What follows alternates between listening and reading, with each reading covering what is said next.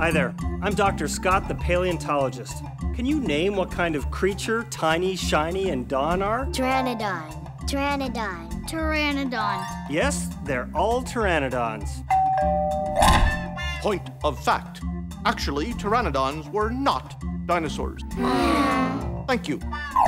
Pteranodons did fly around with birds above the heads of dinosaurs.